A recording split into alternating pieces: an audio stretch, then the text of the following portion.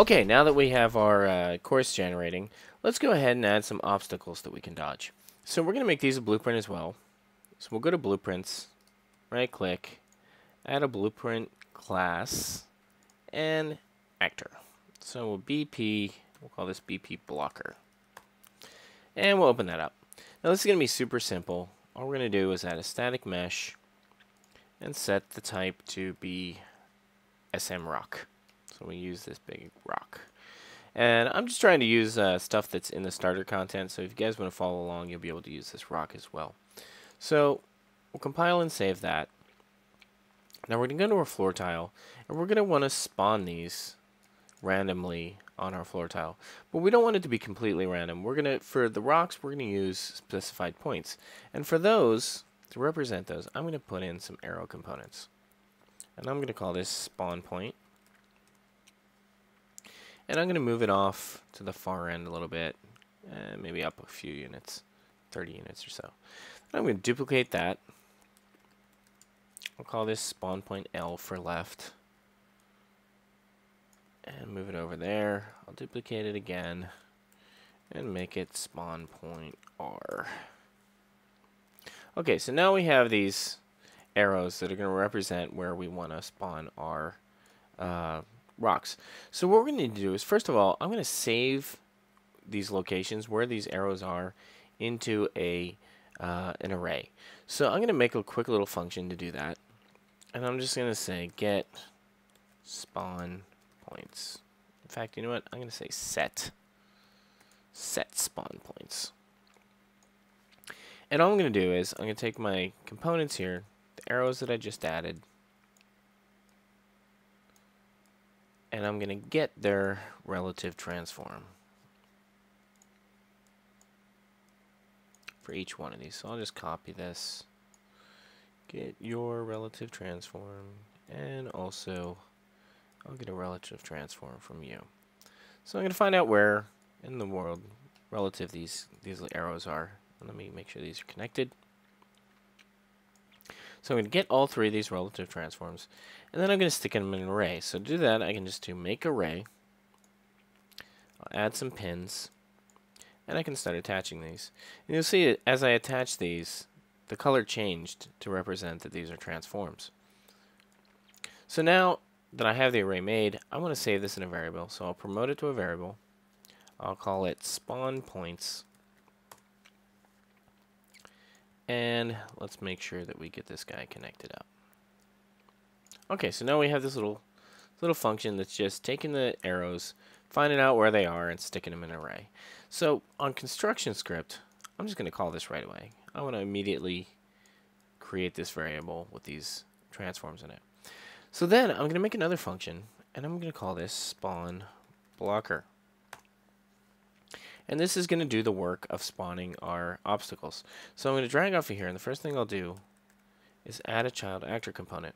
Now, I could just spawn actor from class again, but what I want to do is, as I said up before, I'm throwing away the floors as we run off in the distance.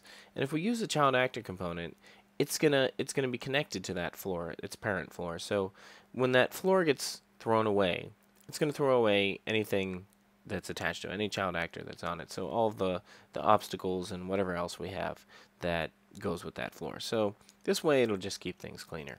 So for the actor class, we'll use our blocker. And where we want to spawn it, we'll take our spawn points array and we'll get something from that. And if we go ahead, this will automatically work. So, well, not automatically. We'll go to our construction script. And after we set the spawn points, let's spawn the blocker. So now if we compile, we're going to get a rock on one of our arrows. But we don't want it just on one arrow. We want to randomly go on one of these three areas. So let's go back to spawn blocker. This is super easy to do. We can just drag off of here, random integer in range, and then get the last index from our array. And we'll go 0 to that last index. So now if we go back here and we simulate, it's going to jump around to different points. Okay, excellent. So let's see how this looks in the game. If we play, we're we're not really running. We're kind of strolling here. So let's quickly jump over to our character and make him go a little faster. So what we're going to do is we're going to go to My Blueprint, and we're going to make sure we show inherited variables so we can see the variables from our parent class. We'll open up Character and select the character movement. And over in Details, we'll open that up, and we'll go down to max walk speed here, which now is 600. So even though we're given max input every time, it's maxing out at 600. So let's pop this up to, say, 1500. That'll get us running a little bit faster. There we go. We're running fast, and as you may have noticed, we are going through these rocks. And that's not what we want. So let's find out why that's happening and fix it up.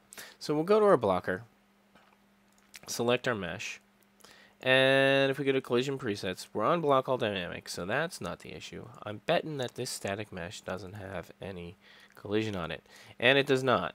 We have collision showing here, and we have no collision. But we can fix that real quick in Unreal Engine 4. We'll just go to collision, hit auto convex collision. We'll get this little menu, and I'll just keep it at defaults and hit apply. And there we go. Now we've got a little collision mesh attached to our mesh. So we'll save that, close it out, and now we should be able to smack into these things.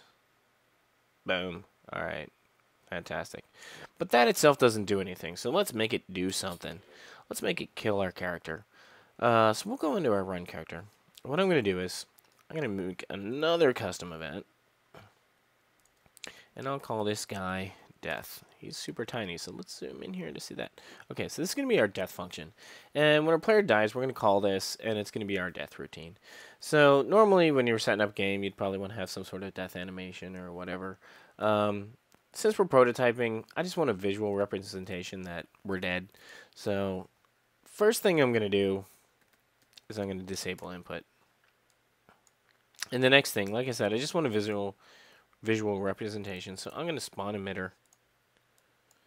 And I'm going to use the P explosion. And man, I do demos a lot, and for some reason, a player running into something exploding seems to get a laugh everywhere I go. I don't know why.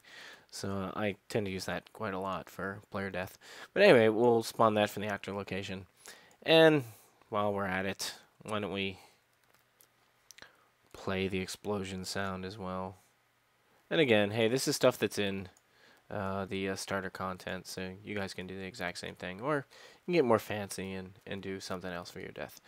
So we'll do that, and then let's take the mesh and set the visibility on that to be hidden. So visibility is unchecked, so we'll hide the mesh. So when we smack into this, our death routine is going to play some particles, play a sound, and hide the mesh. So we're going to need to call this from our blocker when we hit it. So we'll go to our rock, and we'll go down and we'll add an on component hit. Now on this we'll drag off, we'll cast to our run character, just make sure it's our player, and if it is, let's call that death function, make him die. Alright, so there we go, we'll save that off. I don't think we really need to mess with our blocker anymore, so I'm just going to close him off. So now, let's test this out and see what happens. We can run, and we hit it. Boom. Alright, we have a little problem here. And I know exactly what this is. What we're doing, we disabled input because we don't want to dodge anymore.